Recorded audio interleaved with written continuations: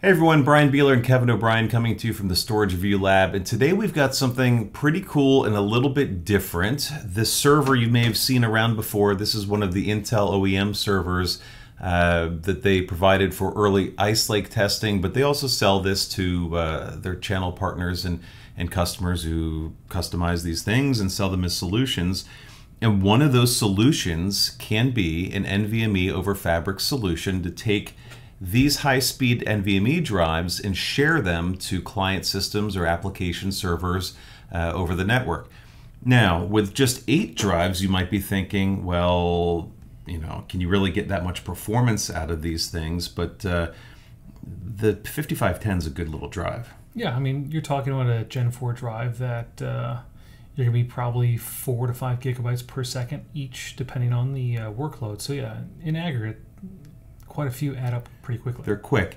And the benefit when you start thinking about fabrics is that you can take these drives and get them near adjacent to CPU in those client systems. So rather than take 4 servers, for instance, and put 4 or 5 of these drives in each server, we can take one server, 4 or 5 of these drives, or in our case 8 total, and share them over the network. Talk networking because that's important too. What are we using for the network? We leveraged the NVIDIA Connect X5 100 gig adapters, and they were direct attached into the host. So we had 4 cables, 8 adapters, 4 in the array, and then 1 in each of the client systems. Okay, and so there's a lot of ways to do NVMe over Fabrics. Brands like NetApp and Dell will have their own for their traditional storage arrays, but if you're rolling your own or doing something like this where you want less blocking stuff in the way to get the most performance, then you've got Linux options. You've got a bunch of other software. What if I want to do Windows, though? There's not really a lot or any options there for NVMe over Fabric. There weren't a lot of options, yes. And there still aren't a lot of options. However, there's one option, and that's StarWind software. We've worked with StarWind a lot in the past on their Windows systems. They've got a HCI appliance. They've got a security and backup appliance. They've got all sorts of other stuff. But what's really interesting is that they've got a Windows initiator for NVMe over Fabrics, and that's really unique in the space. And anyone else that says that they have one is probably licensing the StarWind IP. So what we did is we set out to compare this box hosting the storage using Linux, and then we configured 4 client servers. What were they, R740s? Yes. R740s. Ran them as Linux first, and then again as Windows Server 19 with the StarWind initiator to see, just in terms of performance, what's the difference between Linux and Windows, and the results are actually pretty cool. Yeah, we got a ton of performance, and while Windows will have more overhead than Linux, it does give you as close to Linux performance as you're going to get for NVMe over Fabric. Well, let's get into that. So we've got the we've talked about the architecture. This is just a high-level diagram of what we did. You took 4 drives and essentially RAID 0'd them for each CPU. Is that about right? Yeah, and so each host got access into 4 drives. There's 2 volumes per a RAID 0 group, and basically it's going to show close to peak performance for this particular cluster. Okay, so first off, the Linux numbers. So everyone knows Linux. If you're going to do NVMe over Fabrics, Linux will give you the best performance, or at least of these 2 options, with the lowest overhead. But then again, the challenge is always with Linux versus Windows is, well, Windows install base is massive compared to Linux. Yeah, and a lot of applications,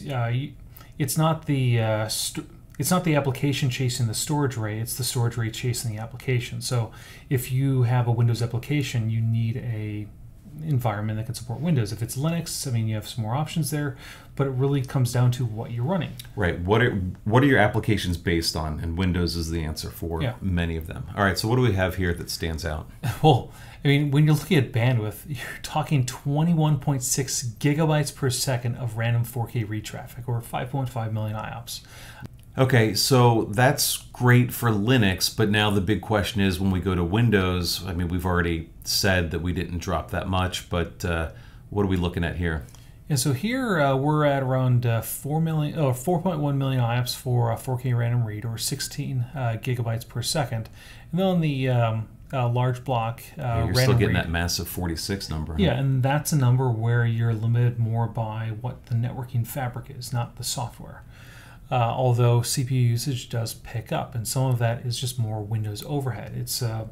There's not a lot of great options to go around it. But if you need Windows and you need NVMe fabric, that's what you're going to get. So pull up the next chart, because here we're actually looking at those CPU deltas. And in that far right column, the numbers look a little scary, but anything past the 4K, the top one, the change is pretty small. It's like from 3 to 9%. So that's probably not in perceived felt realm of performance hit. No, probably not. I mean, most people aren't running that straight line figure, so you're probably not going to have a huge hit, and some of that's driven by the I/O being generated itself.